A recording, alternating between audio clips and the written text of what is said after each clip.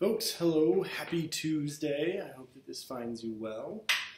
So today / this week, we turn to our films about love. So returning again, thinking about last week and how we spent so much time discussing love, discussing various types of love, how our conceptions of especially romantic love take shape. We now turn our focus to this week. We turn our focus to the films. As it relates to conceptions of love.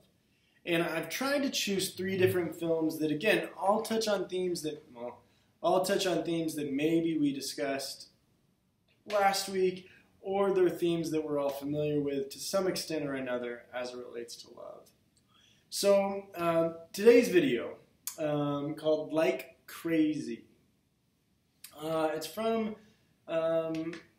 2012, I think, maybe 2010, 2012, 2014, somewhere in there, okay? And I purposefully chose this film as it relates to a nice depiction of especially love in this age that many of you find yourself, between 18 and 22, and maybe you're in an intense relationship, maybe you're in a romantic relationship, or you're just starting one, maybe you're just getting out of one, maybe you've been single for a while, maybe you've been in a relationship for a while, yada yada yada. There's so many different kind of like places that you might find yourself. That being said, though, this film does a really great job, I think, of demonstrating the power of finding an intense connection with someone, right? But also grappling with with other existential factors. And especially kind of in this very intense, wonderful, sometimes scary time frame that I know many of you find yourself in, being 18 to 22, 24, 25, where you just start to kind of like live your own life, where you're starting to kind of pursue your professional passions, you're starting to get more in touch with your personal passions, you're finishing college, you will finish college, and you kind of want to pursue your own life. You want to pursue your own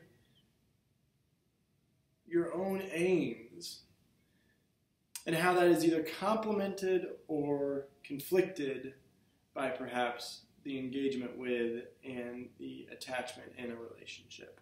Okay? And so I think you'll see in this film, it does a really, I think, pretty spot on job of showcasing the intensity of love, the power of love, but also kind of the complications, especially as we all try to navigate and live our own lives in a lot of different ways. So enjoy it. If you're in a relationship, maybe watch it with your partner. Maybe don't watch it with your partner. I don't know. Have some fun.